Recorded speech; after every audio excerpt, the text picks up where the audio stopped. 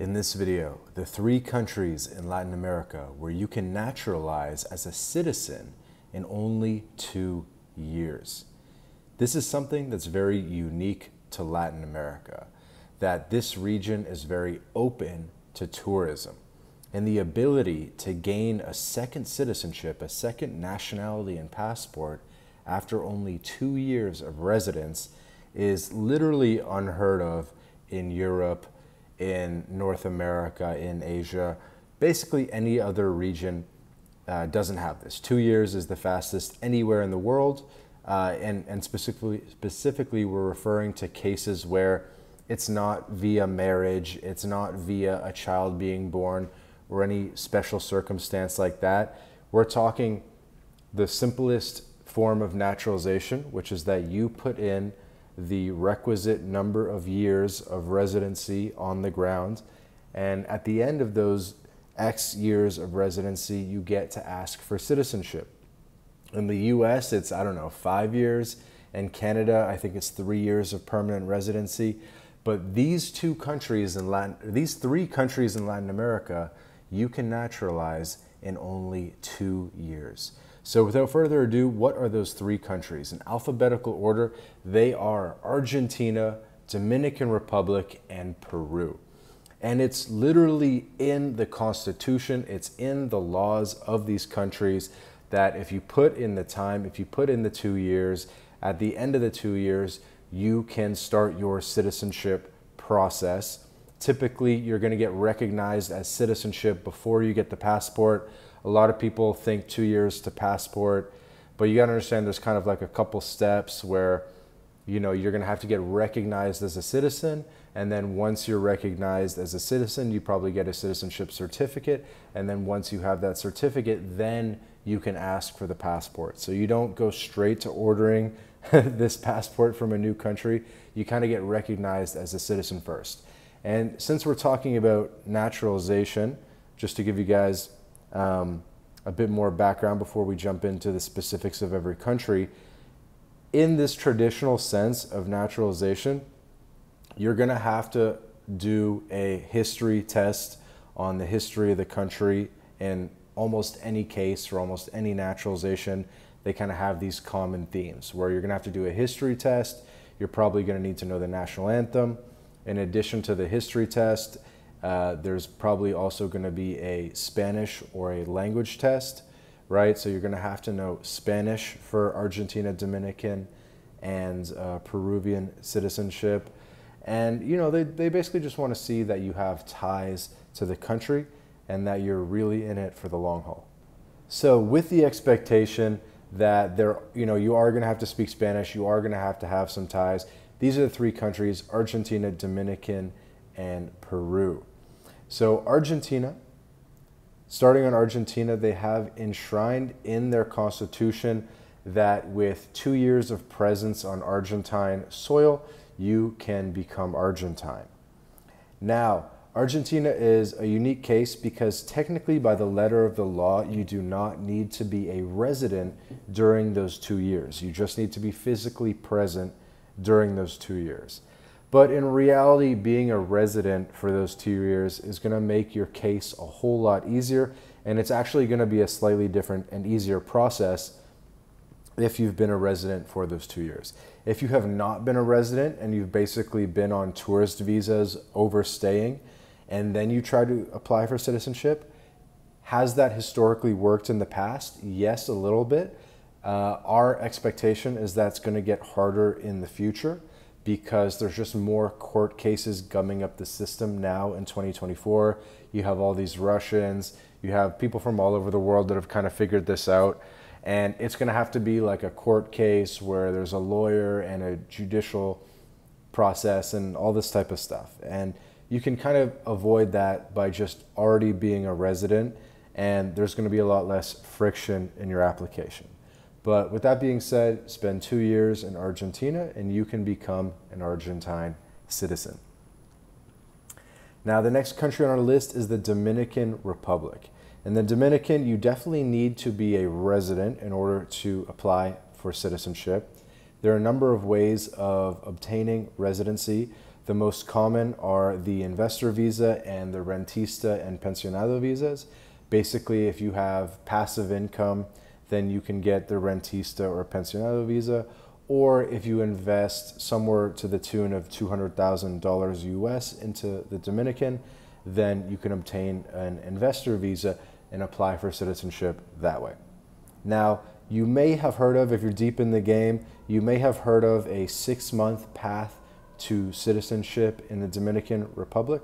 Our understanding is this fast track path does in fact exist. We've had different lawyers promise us that it does exist. We haven't actually seen anyone go through it, haven't gone super hard in terms of trying to really find anecdotes and people's experiences.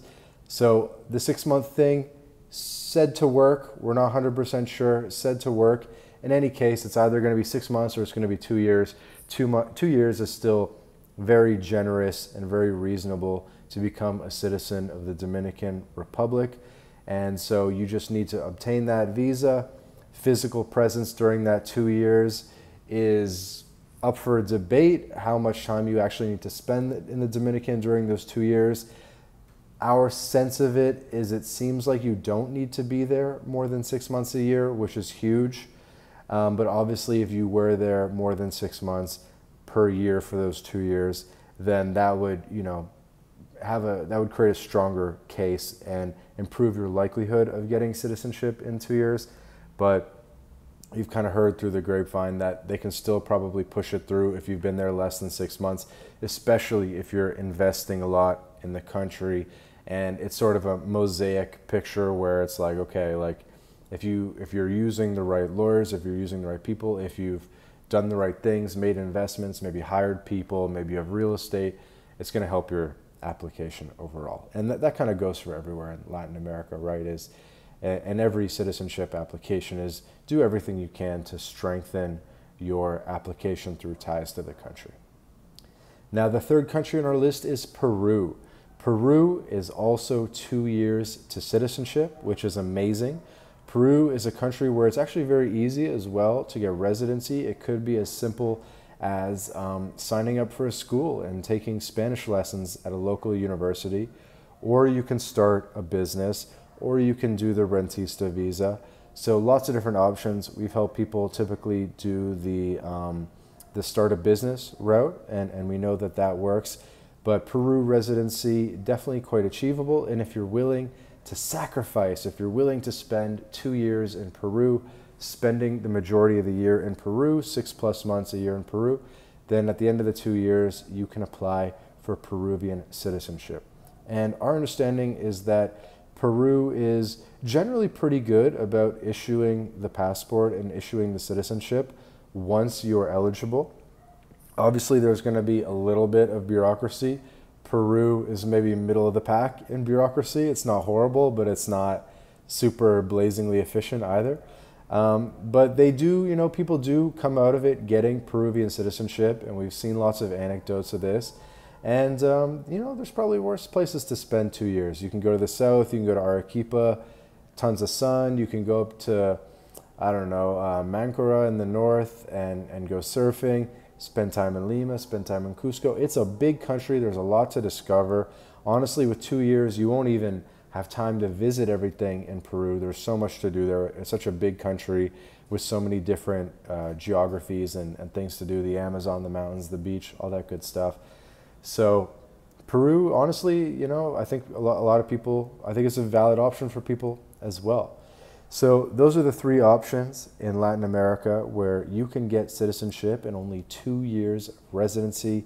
Again, these countries are Argentina, Dominican, and Peru. Each country is going to have some nuances and some hiccups and different aspects of the process, maybe ways that obviously the 2 years could look different in Argentina versus the Dominican and Peru. So whichever country, just learn the small details, and we can help you with that, of course. But just know that if you spend, at least 6 months of the year for 2 years in these countries, then you have a very strong shot at becoming a citizen. And 6 months, in reality, is that even 2 years? Because it's 2 years of residency, but you're only spending 12 months physically in the country at a minimum. Obviously, really it's like 13, 14 months at a minimum. But so it's not even really a full 2 years in the country. A lot of people ask about what's up with tax as well, and does this make me a tax resident, yada yada. That's not within the realm of this video, but long story short, of the 3 countries we're talking about, Dominican Republic is the most tax friendly. So if you wanted a tax friendly path to citizenship in 2 years, I would choose the Dominican over Argentina and Peru, of course.